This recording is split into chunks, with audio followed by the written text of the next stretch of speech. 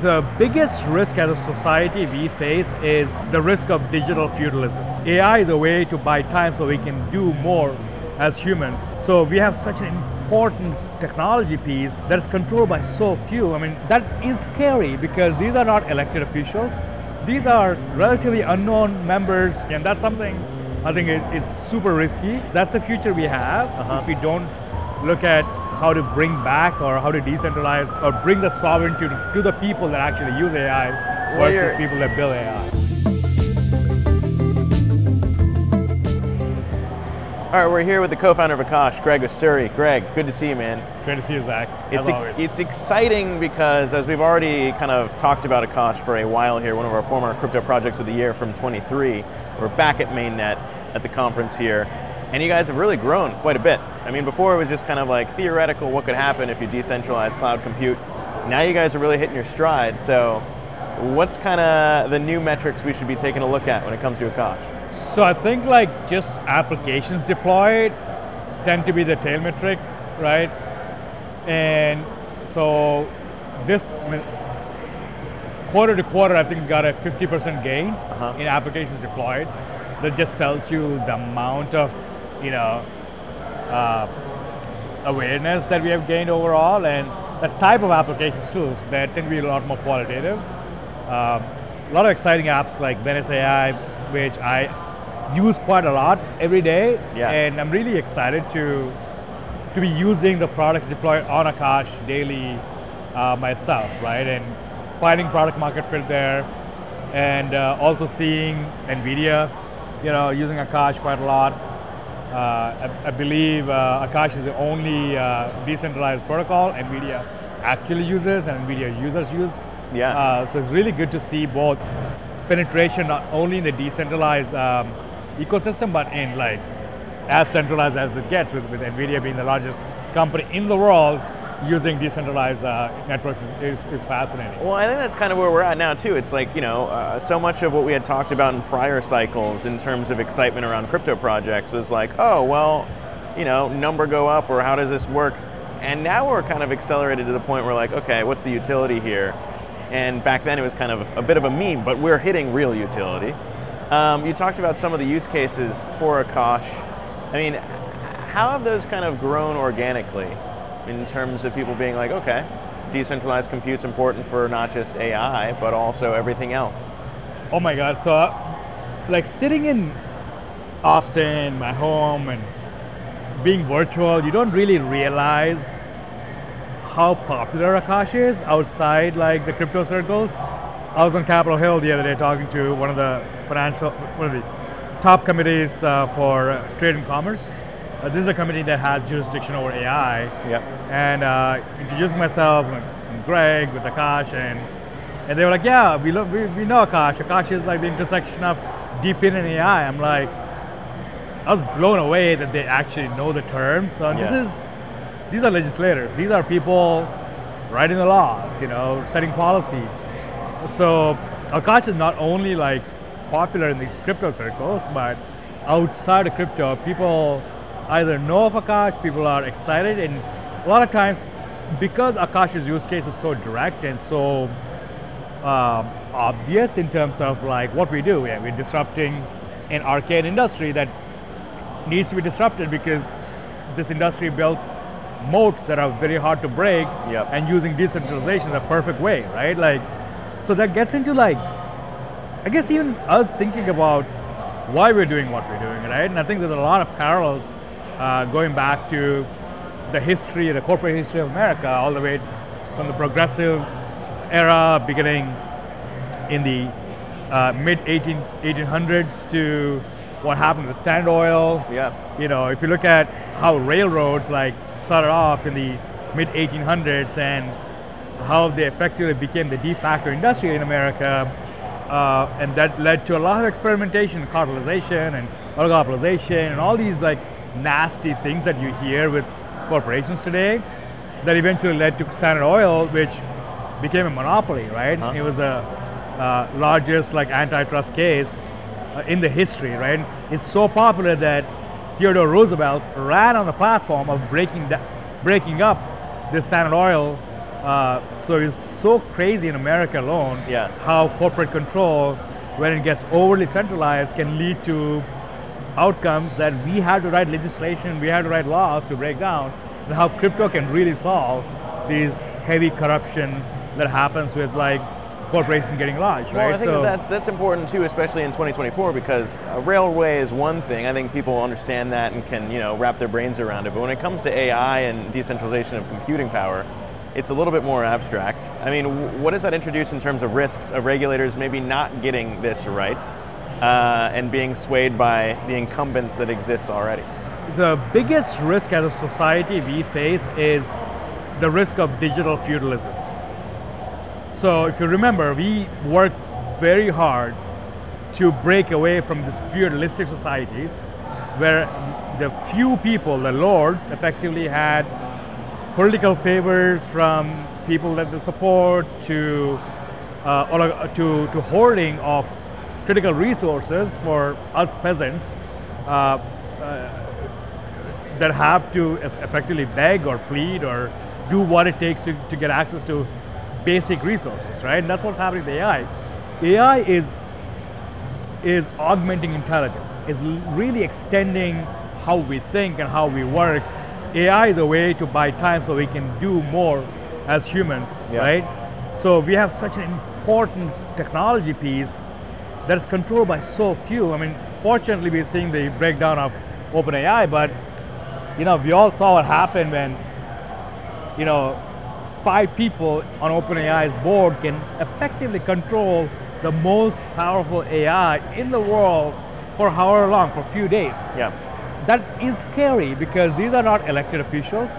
These are relatively unknown members serving a private corporation can control such a powerful AI. Imagine how fragile we are, right? So there's absolutely zero transparency into how these models are trained, who paid for the training, so we understand who eventually gets to benefit from the training, and are we as humans, are we the product or are we the consumer, right? It's very unclear right now with AI, and a bigger question is what happens when we finally discover AGI, right? Like, because there's no incentive for the individual that has AGI to share it with the world, because what happens when you have the most powerful AI, natural tendency is for you to keep it to yourself and benefit out of it versus sharing the technology, and that's something I think is super risky. That's the future we have if we don't look at how to bring back or how to decentralize or bring the sovereignty to the people that actually use AI versus people that build AI. Well, you're wearing a shirt that says "Come and take it," and it's a GPU there, and I think that's important just in terms of people who might not be in the industry understanding that to really decentralize it, you need to decentralize the stack. You need to decentralize the base power of it all, which is access to computing power in the world of AI. Right. And that's what you guys are doing. But I mean, like, as a failure point, if regulators start to say, we're gonna control who actually gets access to that, it's a dystopian future, but is there legitimate fears around that? Right, so regulators shouldn't over-regulate to a point that you don't make progress, right? Over-regulation is a big risk because, if we have to put brakes on how much computation power we need, or if you have to get permission from the government to train AI, or that leads to corruption, right? Proven over and over again throughout history that every time you have government intervention in free market forces, you just either kill the industry or you end up in a situation where regulatory arbitrage could happen, meaning people that have the capacity to comply and the capital to comply tend to win, and normal people that are innovators that may not necessarily have the same level of capital or the know-how to deal with regulators lose, and that's not a future we want, right? So fortunately my conversations with legislators so far have been very fruitful, and there's a general consensus amongst policymakers that AI is, unless there's concrete damage, AI will not be regulated, but once there's concrete damage, they're going to take a very low touch, but very fast reaction. So last week I was spending a lot of time with policymakers, both across the board, all the way from Department of Defense to State Department and a whole range of folks. But so now there's an effort to do risk mitigation through scenario planning, versus putting premature regulation on top and blocking AI, which I am a big fan of, right? So as part of the risk mitigation plan is how do you break down power structures to a point where we have transparency so we can react quicker, right? So we have transparency as to who exactly provides the power, provides the data, who writes the models, how can we create, how do we think the AI is going to evolve? Is it going to be one company that's going to build AGI, or it's going to be multiple open source models that all mix together and evolve in an organic manner, just like how humanity has evolved, right? There are a lot of parallels if you think about how Homo sapiens and Homo neanderthals and for sure, it's there are different types of human beings that mixed and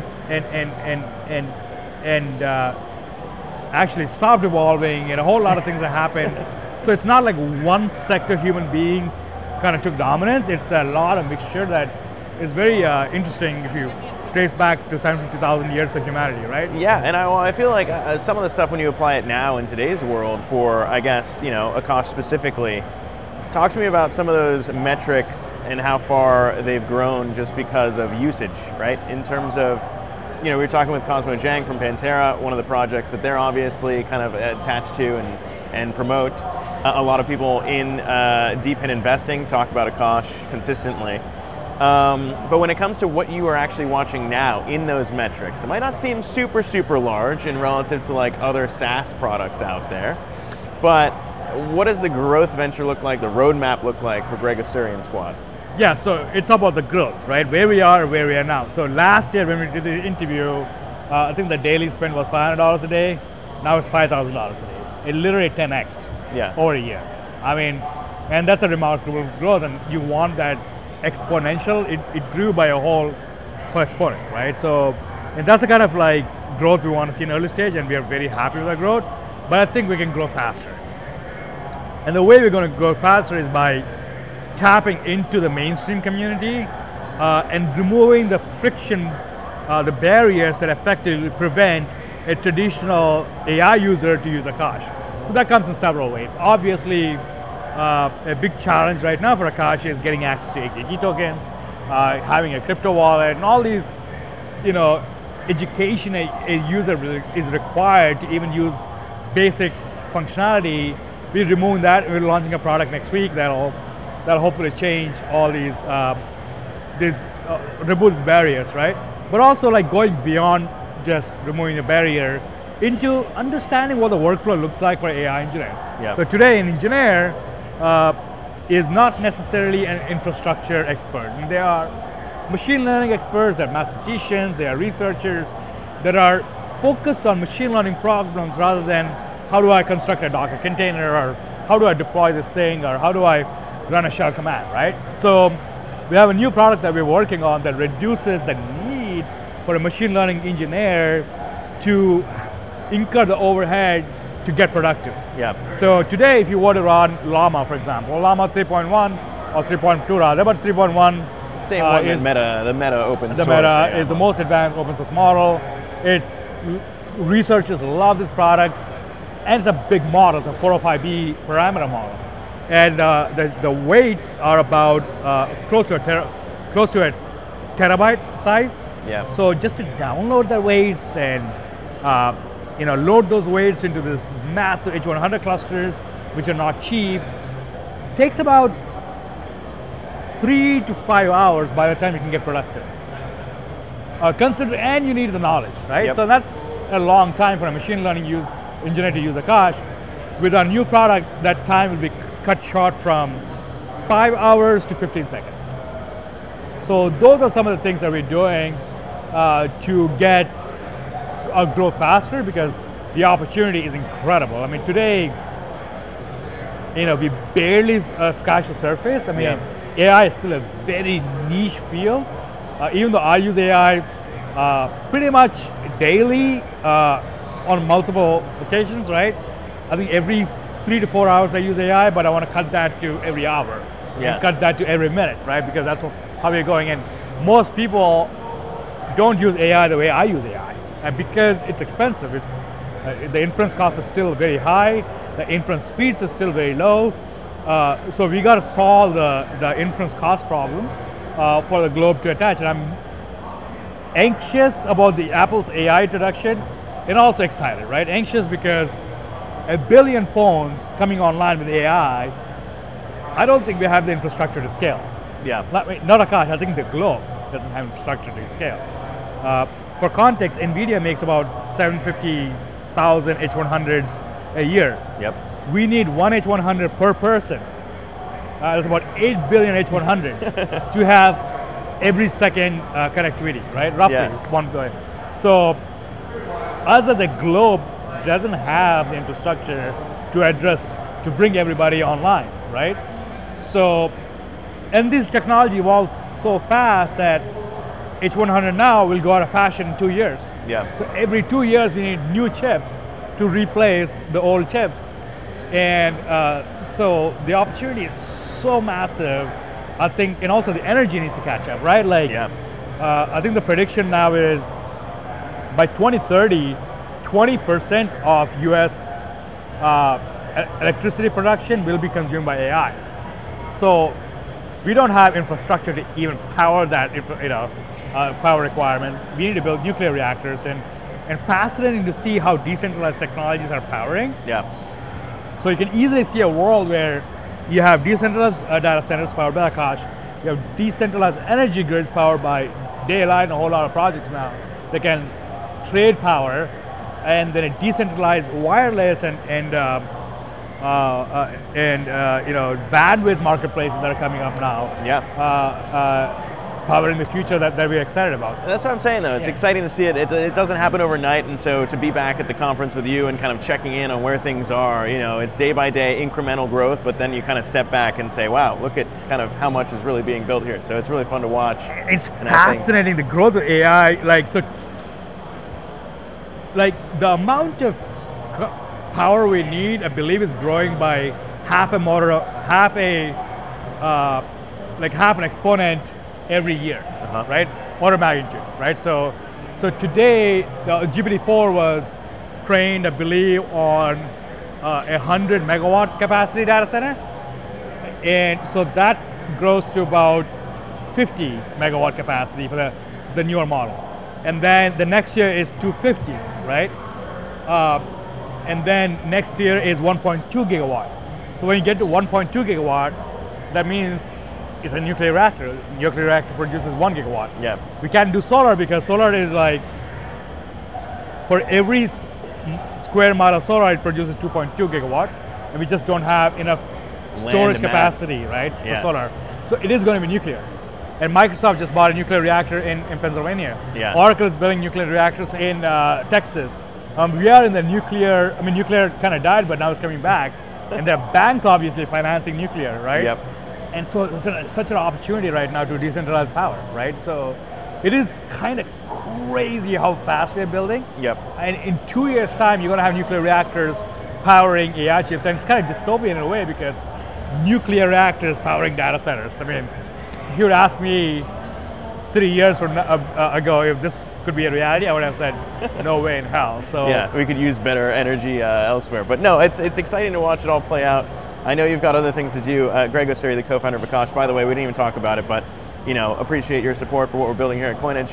Appreciate you being involved, and excited that we run a validator on Akash as well that people can stake with. Yeah, these guys are doing an amazing job with validating Akash. Obviously, spreading the word, not only about Akash, but I think about decentralization as a whole. You want a top-tier publication like Coinage. So please consider delegating your Akash tokens to Coinage Validator and support their incredible work. Yeah, thank you, Greg. I appreciate that. That's going to do it for us in Mainnet. I know you got to run. Thanks again, man. Appreciate it.